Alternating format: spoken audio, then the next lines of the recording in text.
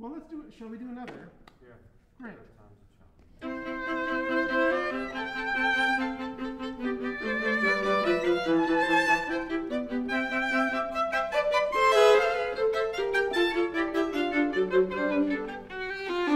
This is Out of the Dark, an audio series about Darke Hall, a theatre built in 1929 in Regina, Saskatchewan. Throughout this series, we are exploring Darke Hall by hearing the stories of people who have been touched by this historic performance space. I'm your host, Paul Deshane. Episode 4, A Love of Music.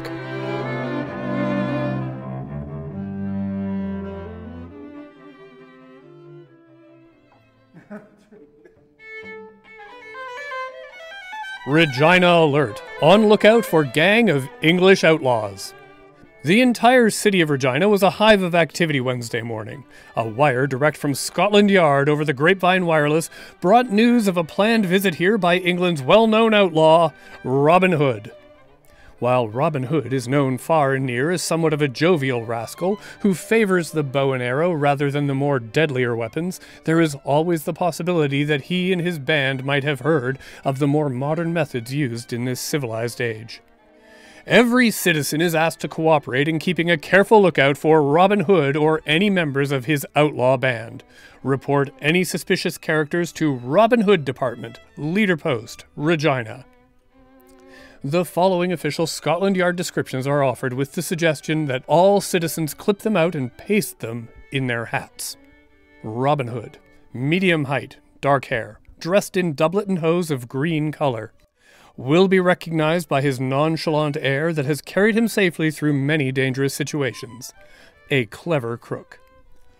Friar Tuck, short and well-fed, dressed in russet brown, last seen at the north end of Albert Street. Maid Marian, young vivacious type of medium height, short hair, conducts herself as one who is at home in the society of the English nobility. Other names of members in the band are Little John, Will Scarlet, and David of Doncaster. They all wear the doublet and hose so much affected by Englishmen during the reign of King Richard the Lionheart. On account of the rigors of the western climate, it is felt that they may come here attired in more conventional garb. Any and all information will be gratefully accepted. If the outlaw chief and his band are not rounded up in the meantime, they intend to make an appearance at the Darke Hall for 4 days, commencing Wednesday, December 16, in a great stage production called Robin Hood.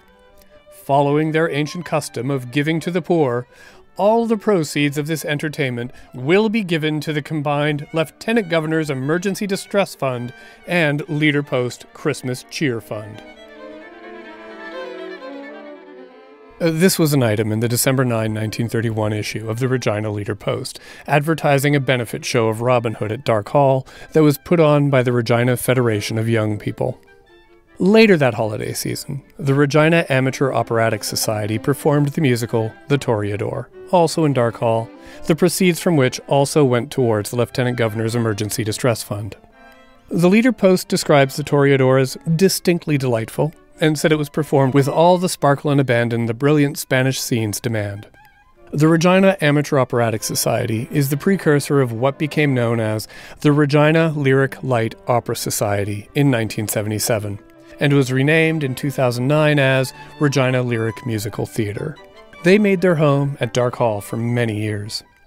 Edward Willett is a past president of Regina Lyric Musical Theatre and has been a performer in many of their productions.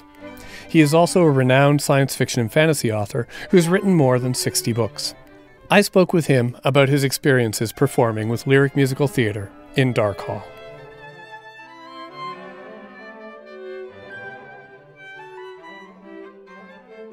I'm Edward Willett, and I'm a past president of Regina Lyric Musical Theatre. I think it was still Regina Lyric Light Opera most of the time I was president of it.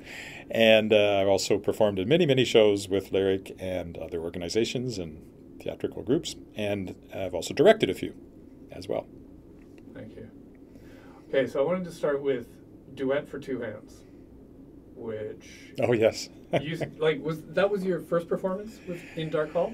That was the first time I'd ever seen Darke Hall. I was in Weyburn at the time, and I was one of the original members of Crocus 80 Theatre, which was formed by a fellow named James Hosking. And we started in 1980, as you can tell from the name.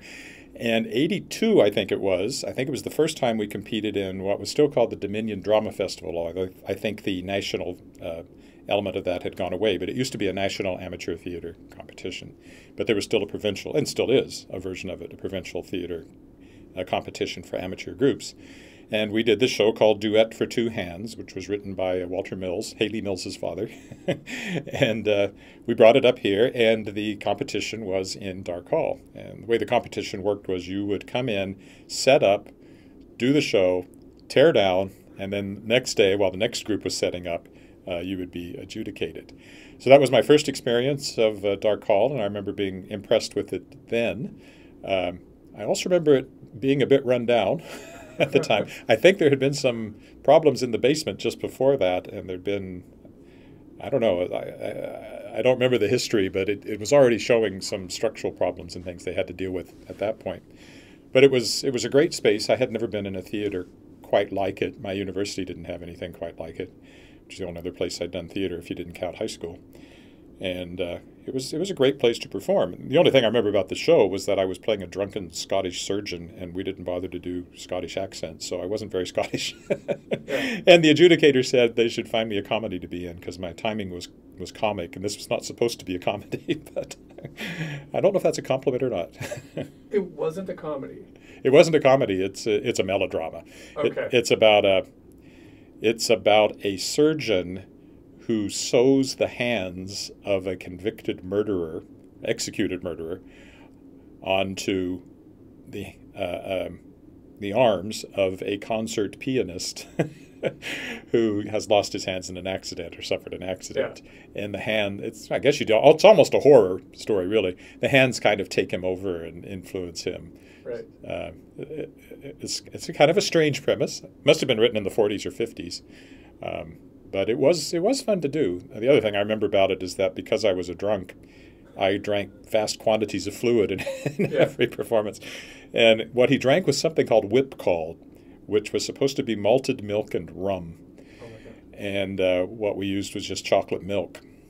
So I drank vast quantities of chocolate milk in every performance. And then we did have one Scottish woman in the show with a Scottish accent, and the adjudicator said either she shouldn't have done a Scottish accent or we all should have done a Scottish accent. And we had to explain that that's just the way she talks. None of us were doing accents.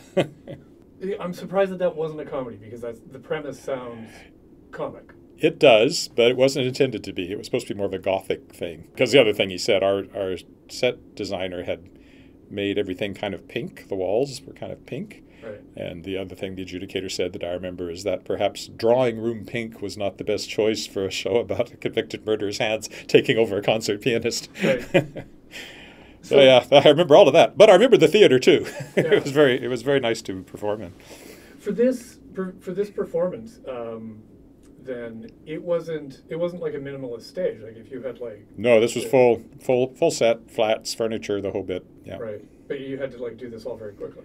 Yes, that was part of it. You would have to, you loaded up the trucks, you got it there, you had to set it all up in a few hours, and then you had to try to get that done quickly enough so you had a chance to do a run through, because of course the space is different. You want to see what that's like, and then do the show, and then you go to you had to tear it down. I think you had to tear it down that night before you went to the reception, wherever that was. It was in the little theater space, which at that time was over on Saskatchewan Drive.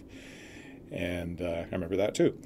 But yeah, it's a very intensive day in these competitions. And I was with Crocus 80, I was in 2 or 3 competitive ones, 2 for sure, because you didn't get to go every year necessarily. Right. And yeah, I haven't done it in Regina because I moved away from the little theater side of things, although I have directed some little theater plays and been in some, to the musical side of things. Yeah, that Dominion Theater competition, like how many people competed in that? Like how big of a thing? Well, it had to fit in a week. Right. So it'd be like, I don't know, 7 or 8 or maybe as many as 10. I don't remember how long it ran. Theater companies. At the time, there weren't that many in Saskatchewan. Right. They ballooned in the 80s, 90s, and I don't know what it is. It's now Theater Saskatchewan. Is now the overall organization, I think. And last time I looked, but this was probably 20 years ago, there were 40 or 50 amateur theater companies. So it must be more competitive than ever to get into. We used to hate Regina Little Theater because they seem to win everything every year. Right. Big city in there with their big city ways. Okay, so then coming forward, you eventually moved to Regina. 1988. First show was The Music Man with Colin Greer, who of course was well known in Saskatchewan from the afternoon edition, and he was pretty new. I think that was his first show with lyric, and then for many years he did lyric shows. Typically he would get the romantic lead, and I would get some sort of character part. Used to drive me crazy. And in that first one, he was playing Harold Hill, the music man, and I was playing Charlie Cowell, the anvil salesman. And because Charlie Cowell is kind of a little bit of a villain, but he doesn't really participate in many of the musical numbers. There's just one sort of rap number, really, off the top of the show. But Colin punched me in the face and knocked me down, which was a pretty good trick considering I'm quite a bit taller and heavier than he was. But was that an accident, or was that no? That's part of the show. He eventually punches this anvil salesman, who's kind of a sleazy guy, and yeah, so that was all acting. Yeah. I didn't actually meet most of the cast at that point because they were all in the chorus, or they were doing these other numbers, and I was only in a few scenes. So in a way, I felt still a little distant from, like, my future wife was in the show, and she was barely aware of me, and I was barely aware of her in that show. This wasn't where you met? We didn't meet. Well, we might have met doing Music Man. We really met because that was when I became involved with the executive. So Margaret Ann, who's now my wife, Margaret Ann Hodges, and me were both recruited at the same time to the board. And that's really where we met, I think, was at Regina Lyric board meetings. Regina Lyric Musical Theater, its home was in Darke Hall. That's where we did our spring shows, our big spring shows. Things have changed over the years, but typically at the time there would be it has been a brunch more recently. It wasn't necessarily a brunch, but there'd be like a music-only show that we would do, and that could move around. We did it in the lobby of the Center of the Arts for a long time, Hotel Saskatchewan Ballroom for many, many years, and some other places. And then we'd do a big show in the spring, which would be a full-scale musical. And that was, from when I got here up until 1999, all those shows were in Darke Hall. And we also did one fall show in there as well. And I did other shows with like Thai Productions, another group I performed with in Darke Hall as well. So I performed in there a lot. Nice. You're listening to Out of the Dark, a series about Regina's historic performance space, Darke Hall, on 91.3 FM, CJTR, tuned into the community. Could you just tell me a little bit about what Regina Lyric Musical Theater is? It was formed, well, it takes its name from an earlier organization. Regina Lyric Light Opera is what it was when I first, we changed the name later because light opera has become a term that people don't associate with musical theater, so it became musical theater. And it was just an opportunity, it existed to give opportunities to performers, directors, musical people of all sorts, an opportunity to do musical theater when there just weren't any opportunities to do musical theater. Yeah. It's the same thing with, Little Theater. It was to give people an opportunity to do theater who aren't professionals. They might be as good as professionals, but that's not where their career has gone. And then you're also providing entertainment. And at the time, it doesn't seem like it should be this way. But in the 80s, there was less entertainment around than there is now. You didn't have all this streaming stuff. You couldn't watch Broadway shows at the theater or operas at the theater, anything. And certainly when the original Lyric Light Opera started in the 40s, it was very much that whole Saskatchewan thing of, let's make something happen. Let's put on a show. Right. So the current, Lyric started, the current version of it had started in 77, I think. Okay. So when I got here, it had been going for about 10 years. I was aware of it in Weyburn because I'd see stories in the Leader Post. And I know just before I moved, when I didn't know I was moving yet, they had done the Vie Parisienne, an operetta. And I thought, boy, that looks like fun. I wish we could do stuff like that here in Weyburn. But in a small town, it's almost impossible to have enough people to do a musical, adults anyway. Okay. So I was always aware of it, and I was aware of its mission, and that's exactly what I was interested in because I'd gotten into the whole amateur theater thing, and theater had been something that I had loved since I did Taming of the Shrew when I was 11 years old at Weber Junior High. So Nice. played Petruchio. Yeah. What was your impression of the theater? Like you've worked in it for so long. What was your impression of it as a building? Well, as a building, it was great, and the acoustic was good too. Like we didn't use mics in those days. Almost everybody mics everything now to some extent because people, I think they've lost the ability to listen. Perhaps at some point you were used to hearing live theater without any amplification. But again, that also depended on the space. Live theater without amplification in the Center of the Arts, opera singers did it. But for ordinary people, that's a huge space to fill. Darke Hall was a nice size, had good acoustics, and it had that had a nice ambiance with the organ pipes on either side. The organ console was still there. We may have danced on it at one point. I'm not sure. I hope not. And then it had, just the wood and the feel of the place and the arching beams overhead. It just felt really nice. And it had the proper theatrical rigging. For the Music Man, we actually used the old rope rigging.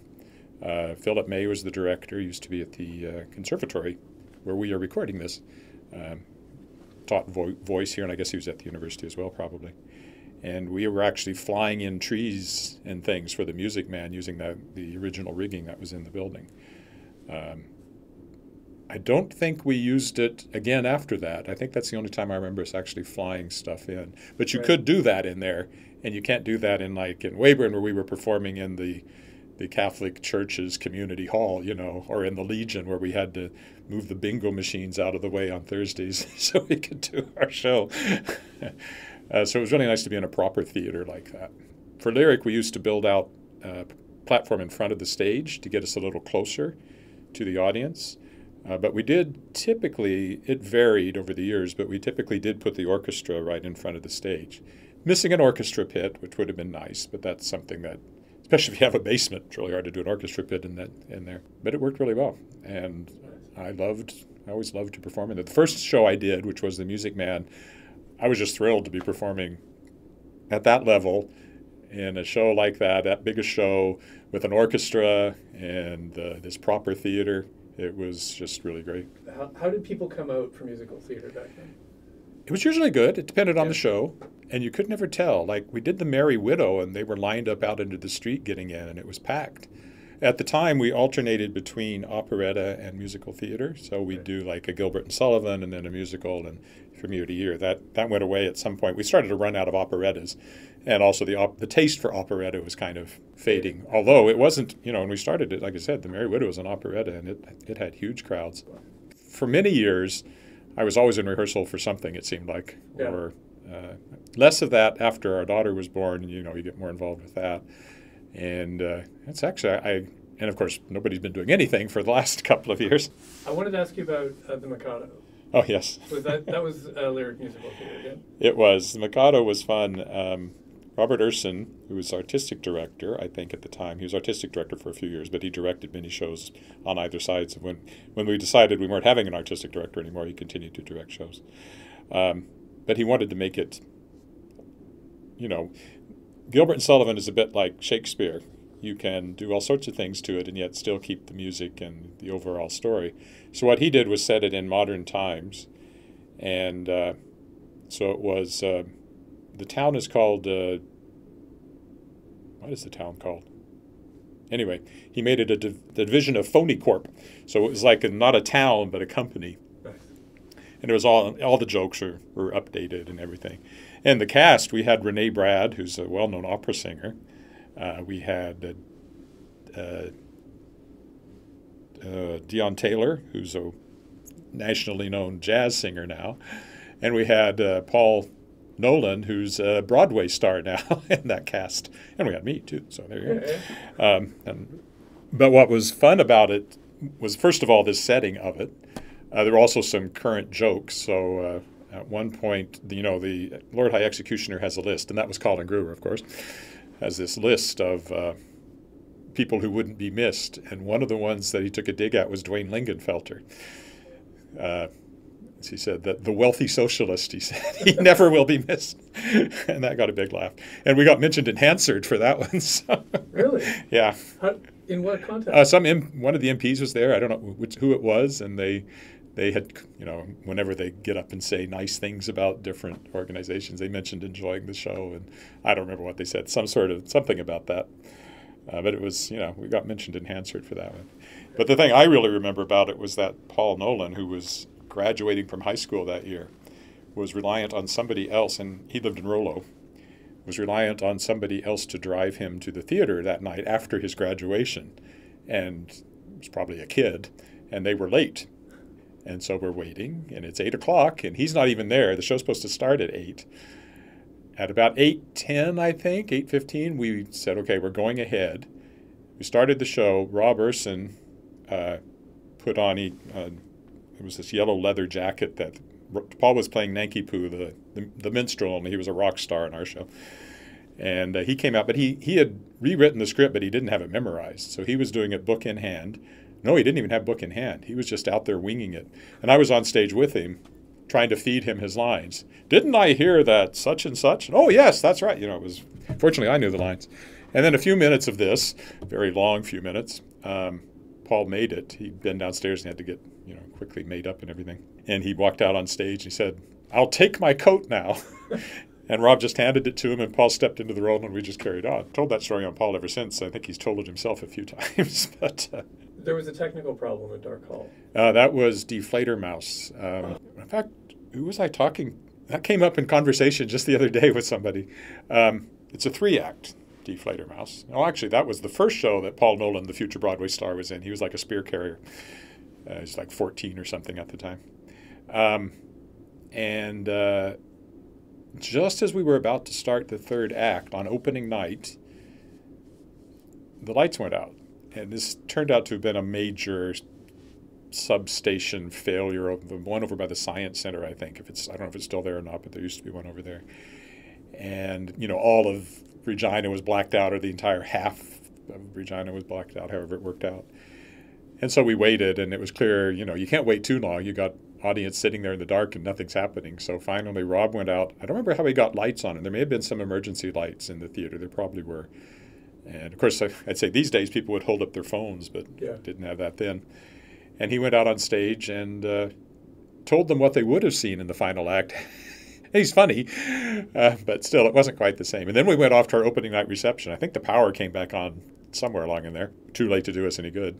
And it was a very odd opening night reception when you hadn't actually finished the show. And there were people whose main part was in the 3rd act. They hadn't even performed to speak of that night, and there they are at the opening night reception. So, yeah, it's the things like that you remember quite often as technical problems that actors like to talk about.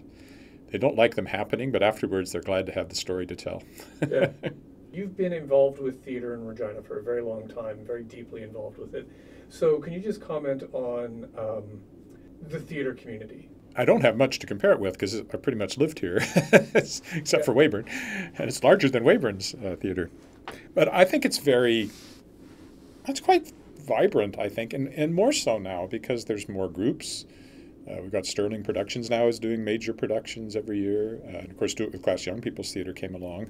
And it's now 30 years in or something like that.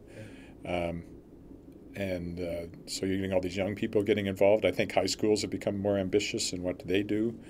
On the amateur level, Little Theater still going strong, Summer Stage, and Lyric. Now, I'm not nearly as deeply as involved as I was for many years because I'm not on the board anymore. I'm just a performer, and I haven't been performing as often, although I still sing with lyric singers quite a bit. And I hope to get back to doing more of it, although, again, I'm really not getting the romantic leads anymore. Unless it's on Golden Pond or something. Yeah.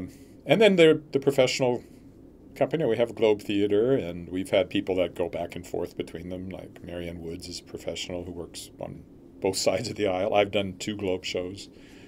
Mark Claxton, who's very involved over there, was in at least one lyric show. So there's just a big group of theater people now. I think it's much bigger than it's ever been. And there's a lot of theater stuff happening all the time, it seems like. Again, the pandemic has put a huge crimp in that, obviously. So it feels like nothing has happened recently, but you're starting to see more stuff bubbling up again, and people are going to live shows again and all of that. So I've always found the theatrical community in Regina to be very inclusive and a great bunch of people to work and hang out with. But why do we need theater in Regina? Live theater is not the same as recorded theater. It's simply a different experience. And the only way you have live theater in a community is to make it happen in that community. Now, maybe you bring in a touring show, but there's only so many of those. So if you're going to have it and have that experience, then it's going to be people within the community that do it. And it's the thing about live theater is that it's more in depth, I guess, because it's three-dimensional. These are actual living people right in front of you, and we react to that on a different level than we do just a film of somebody. And then there's also the added thing that sometimes there's somebody you actually know, which is always exciting as well. But I think you need live theater. You need theater in a community if you're going to have that experience of watching real, live, living people perform. And it's just different from any kind of recorded or streamed or non-live performance.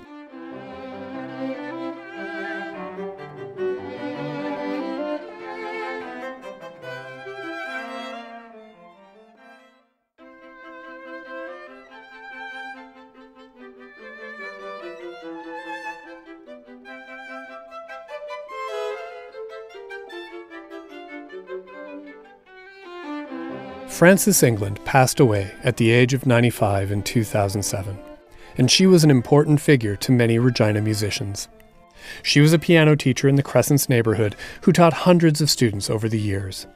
Here's how actor and singer Marianne Woods remembers her. She taught, I think, well into her 80s and had a lot of really great students that came out of her studio, and some went on to professional careers, and some just enjoyed the piano itself for the teaching. And I value that, the time that I worked with her, because it just helped me to read music, and then I moved on to singing. I was more interested in singing, but because I learned so much from her, I was able to continue music as part of my life. So she was a great teacher and really well respected. I mean, the Lows lived right next door to her. Donna Lowe and the Lowe family are just such a musical family and have gone on to great things.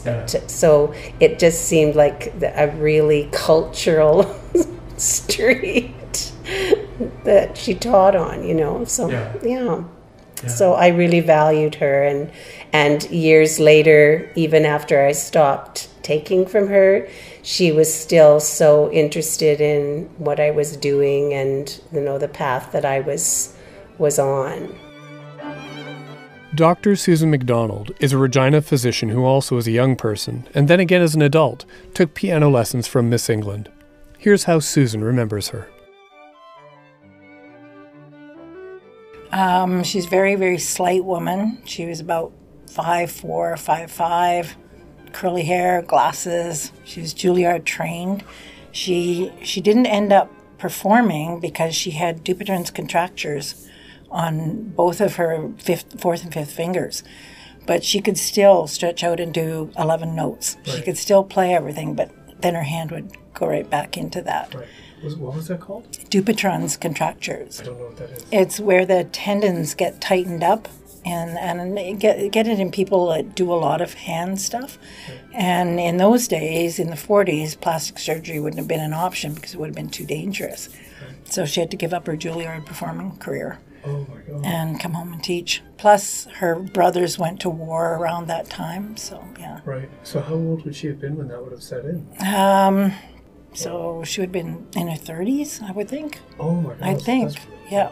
She was really young to have it. But that's something that we can fix now? Yeah, you can fix it now. Now they have plastic surgery for it. Was she able to play at a lower level, though? She could still play at ARCT level. Oh, okay. Yeah, she could still do it. We'd be playing a thing with huge chords, and she'd get them all. She'd be really quick at it. She'd kind of snatch at them, but she'd get them. Yeah, it was amazing to watch her. What did it mean to have a teacher like her? I actually wanted to start a year before I could because I was so excited about going to her. She taught my older brother, which is why my family got to know her. Frances England had a long history with Darke Hall. She performed there as part of the St. Cecilia Piano Club recital in April of 1929, just after the FN Darke Building for Music and Arts had opened. And as her performing career shifted to teaching, she held yearly recitals for her students in Darke Hall.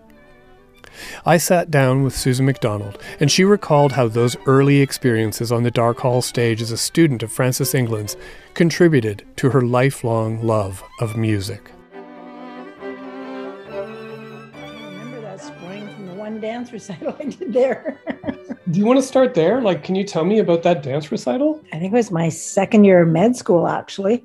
And I came home in the summer. Yeah, I came home in the summer, and I'd been taking some ballet in med school. So I took a class from Reg Haw. And then he had a summer class from Reg Haw. And then he had his recital at Darke Hall. How big of a class was that? I think it was all adults. And I think there were about 15 of us in the class. That was a long time ago. Can I ask, why were you doing dance while you're doing med school? Oh, I taught Highland dance for years. So I took ballet because it was something I always wanted to do. But when I was growing up, my parents didn't have the car to take me to ballet and that kind of stuff. So Miss England was 2 blocks up the street. And then when I got older, I could go to the recital hall myself. Right. And I skated at West Canada Winter Club.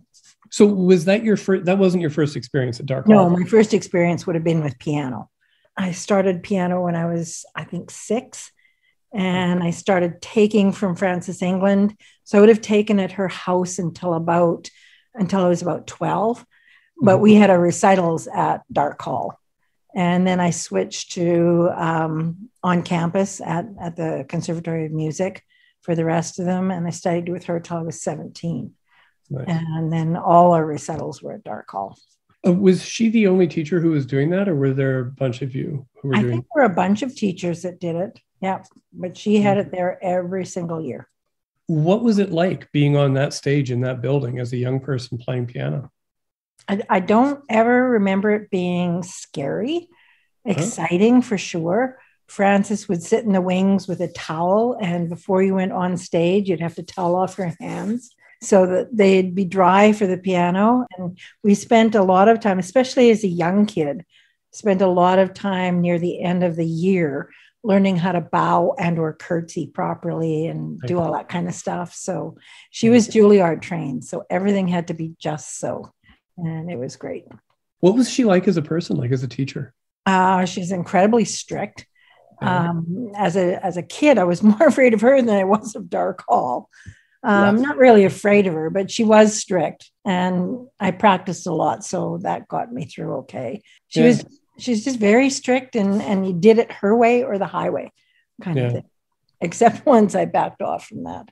Oh, what? Tell me about that. Oh, I was supposed to play a grade 8 Chopin for the festival one time. Yeah. And she phoned my parents and she said, I don't think Susan's ready to play in it. So they pulled me out. So the next year she tried the same thing with a Mozart piece. And I said, no, I'm playing in it anyway. And I ended up coming in second with it. Oh, right on. So, and then we drove her home and I got this stuff all the way home. Well, I guess you really practiced it up. I thought, yeah, you phoned my parents last night and this is tonight. So I don't think I did that much practice.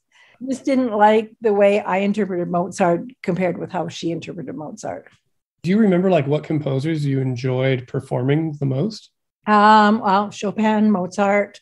I like some Brahms, a little bit of Tchaikovsky, Robert Schumann. I loved his stuff. Yeah, I guess I did a couple of Grieg pieces. Oh, I did one Debussy piece. Yeah, it's a little bit of everything. Yeah, and you were doing it for a long time. So that's 11 years, you said? Yep.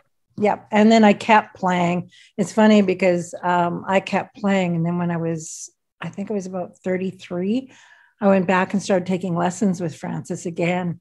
And she was a whole different person when you weren't focused on exams and recitals and that kind of stuff. She became, she's just much easier to deal with. She wasn't so picky. Yeah. I started out doing some scales and stuff. She said, oh no, you don't want to have to do that every day. So she gave me what she called a 20-minute workout. Right. She said, if you do that, you'll be able to play whatever classical piece you want.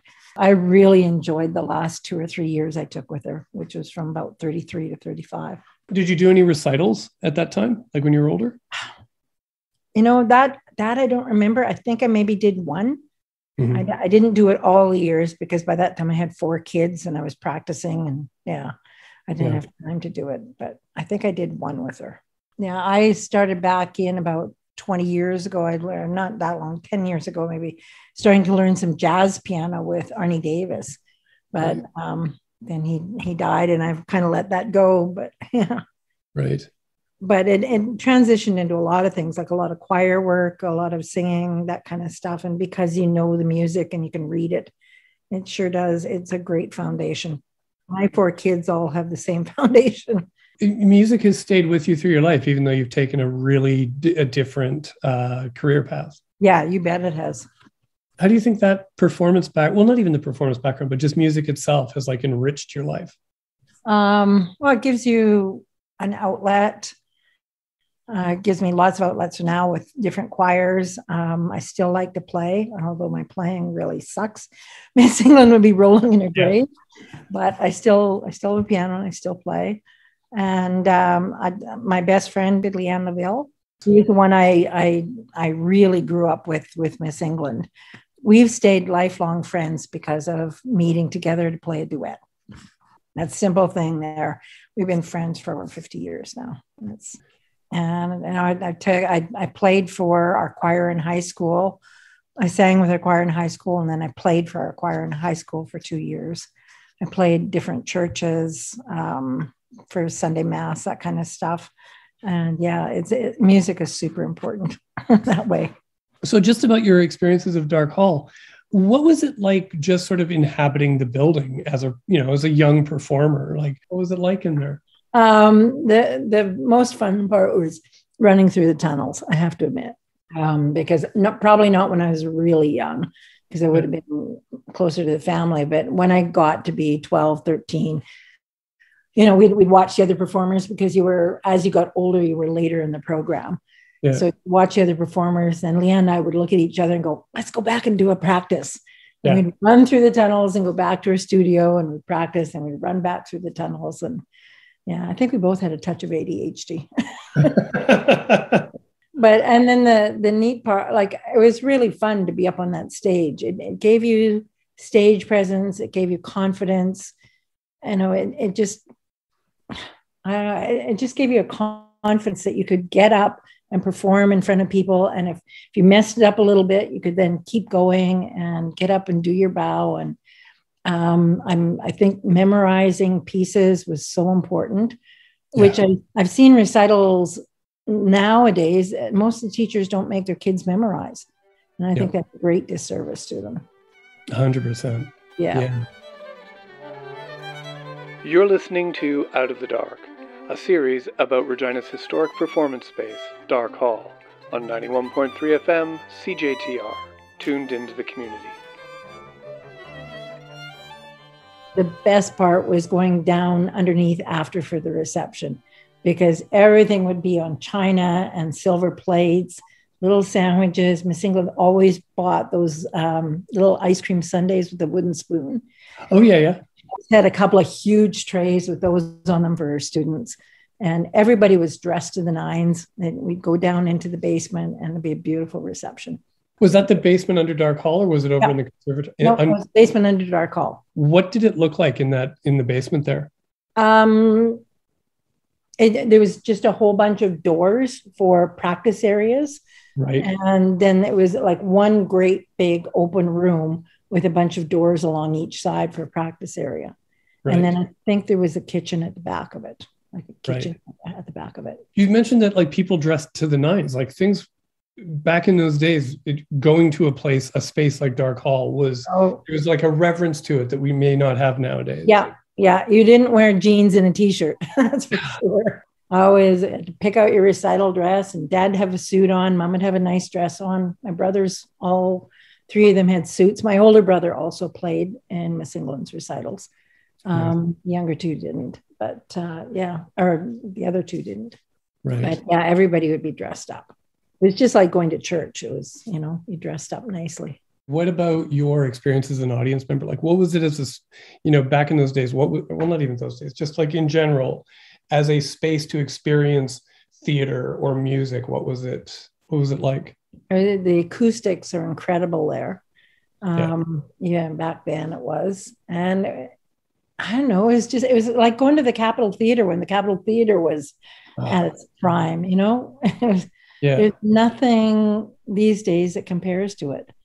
Even the Center of the Arts, it's a beautiful space, but it doesn't have the old architecture and that kind of stuff. Yeah. Why do you think that's important? Like, why does that resonate and have meaning for you? And how would you express that? I think it just has a sense of tradition that newer places don't have. Yeah. Okay, I guess where I wanted to sort of like start wrapping things up with is what does a space like Darke Hall mean to you, and why do you think it's important to a city to have places like this? It's a tradition in Regina. Yeah. And I think it's important that people recognize those traditions and enjoy them. I think it's the main thing. It would be a nice place to keep as a community space, because even if you're playing something from Keyboard Town your very first year, you felt so special getting up on that stage in that space doing it. I know my kids went through some piano when they were younger, and they did it in churches and that kind of stuff. And it was just not the same as getting up on Darke Hall and walking across that stage to the grand piano and doing it there. Just not the same as what I had. When the renovation was announced, restoration, there were some people in Regina who were pretty concerned that this would go awry and we would wind up with either a demolition or a gross modernization. When you heard that Darke Hall was being renovated, how did you feel? To be honest, I wasn't even all that aware of it, because I was just in the process of moving back into the city myself. So it wasn't really, So the first time I was on campus after some of the renovations, I went to a bagpipe thing in the conservatory, and it was just gorgeous. Once I saw that, I have no problems with them renovating it. They did such a beautiful job on that one. Do you have any hopes? Do you if you are thinking about Darke Hall, do you have hopes for how it will turn out? No, not really. I just hope they keep enough of what it was originally. Yeah. So it kind of brings the new and the old together. I think the last time I was in Darke Hall itself was for my granddaughter's fiddle recital. And it was kind of neat to be back there watching my granddaughter do a fiddle recital when I had started there, at a similar age. Yeah. What did she play? I don't remember exactly what she played. She played with a group. Nice. She was in with, I think it was a Zuki method. And it was the last year she played with that group. Again, that's got to be pretty amazing to be in a building like that, watching your grandchildren perform up there, right? Yeah, it was neat. And I'm sure that's how my parents felt when, my parents and everybody else, when we were up there performing.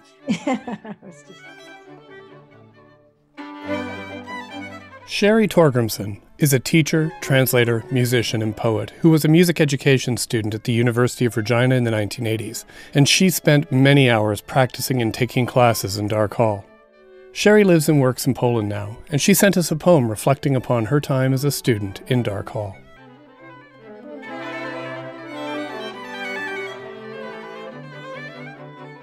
Our Darke Hall by Sherry Torgrimson. Drawing out memories, faint and far away, like notes floating through the hall from a practice room. Try to catch them and hold them in your hands. They are prairie snowflakes. Neither the notes nor the memories want to be caught. They dance through my fingers, slipping away as if they were fragments of a dream. But remember, we must. It is who we are, where we came from, lest we forget. A second home, this place. Here we made notes on pages sing, while the hallway rang with everything from scales to concertos, rarely a dull note. Hours spent in small rooms, coming out for air and fellowship, clustering together in our space. Rehearsals on the stage of the hall, so dark, an apt name indeed. A building of music, drama, art, and creation, where communities drew together to listen. You were old and a bit shabby in the light, but like a woman of uncertain age, maintained some of your beauty from earlier days.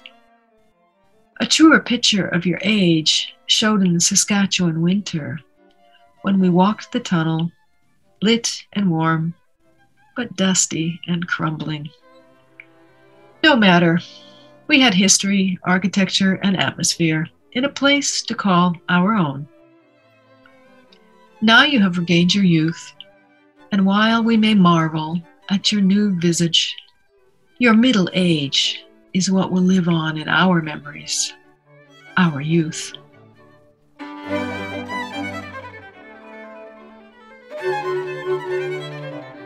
Huge thanks to Edward Willett, Susan MacDonald, and Sherry Torgrimson for sharing their memories of Darke Hall.